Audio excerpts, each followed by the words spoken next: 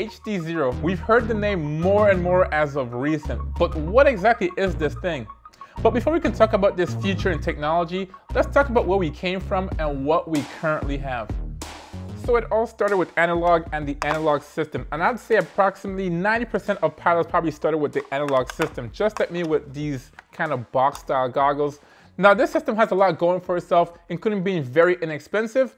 It's very reliable, and there's an abundance of parts already on the market. But there's some downsides to the analog system, including a low definition image, a system that's prone to interference, and just manufacturers making less and less of the analog gear. Now in the past 4 years, there's been an updated form of visuals in the FPV market, and that was called digital. Now it was spearheaded by DJI, the company that makes camera drones, and they introduced their digital system called the DJI Fpv System.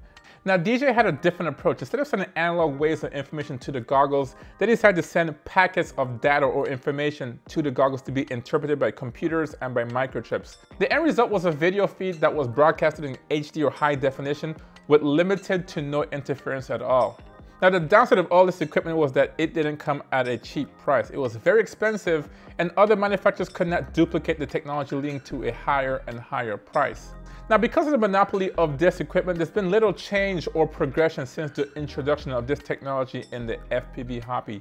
Now this all leads to current day and the HDZero program. Now this all started as a collaboration between Fat Shark and Divimath to provide an alternate option to the DJI system. So where HDZero tries to differentiate itself from DJI is by producing an HD digital signal with low latency while still being inexpensive. So have they succeeded with that initial promise? Well, kind of. It is HD, that's for sure, and it does have a lower latency than the DJI system. Where it's questionable is it inexpensive? Is it more inexpensive than DJI? And that's kind of subjective. Now take for example, we have this DJI goggles right here, and this is a requirement for the DJI system. This can range anywhere between $550 to $600. On the other hand, we have this total HDZero system right here, and this alone costs the same price as this one goggles right here. Now at the same time, let's say you have the existing DJI equipment here, and now you want to convert your analog drone to a DJI drone. Then you'll have to go get a camera and VTX for said drone, and this costs anywhere between $150 to $180. Now similarly, if I want to convert my analog drones to the HDZero system, I will have to get a VTX and a camera for said drone. Now the cost of this is also around $150 to $180 as well. So in this case, there's really no benefit or advantage in the HDZero system when we're talking about price. So now that we know what the HDZero system is and what it provides, let's talk about how all this stuff here works. The good news is these components work very similar to the analog and the digital system by DJI. So let's start from the front where most of the image is coming from, and that's your camera. This is an HD0 camera. It is digital. Now these cameras are specific to the HD0 systems, so no, you can't use your cameras from your crashed DJI drone. It has to be a specific HD0 camera. Now these cameras are pretty cool. They're very good. They're good with latency. There's some cameras that offers a 16:9 aspect ratio and some that offers a 4:3. In this case, we have a 4.3 aspect ratio here, which is pretty good for FPV flying. Now the whole HDZero system is designed to provide a very smooth experience, and these cameras are no exception. They're designed to provide very low latency and a smooth experience with limited jello. Now because HDZero is relatively new to the FPV market, there's not too many cameras yet available for pilots. There's approximately 4 to 5 cameras available to you. This is the Runcam HD0 micro camera. This is the V2 version, and it's said to be the best camera on the market thus far. Now once the image or information leaves the camera, it goes to the VTX via a MIPI cable. Now this is special, and this is not included with the camera or your VTX when you do buy them, so make sure you get a good quality MIPI cable for the HDZero system.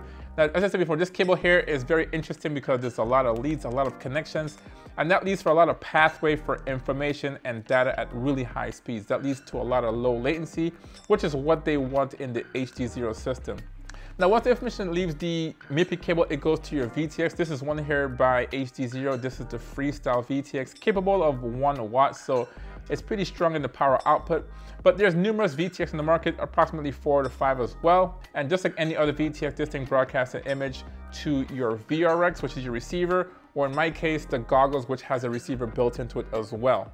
Now the VTX for the HDZero is pretty interesting because it does broadcast the information to your goggles or your receiver at really high speeds. It includes small information like timestamps so that your goggle can reconstruct the information not only quickly but accurately. Now, just like any other VTX on the market, power output does play an important role in whether you have a good quality, penetration, and or range.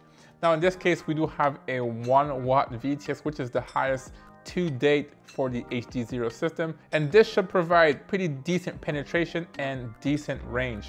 Now, once the signal leaves your VTX, it goes to your VRX, or in my case, my goggles. These are goggles by Fat Sharks. These are the Scout HDs. Now, these receivers are pretty cool and interesting because they consist of usually 2 patch antennas and 2 external antennas as well. Now, most receivers, and in my case, the goggles here, will receive the information as quickly as possible and try to decode even if the information is missing or corrupted. Now, a cool feature of the receiver, or in my case, the goggles of the HDZero system, is its ability to show Betaflight telemetry.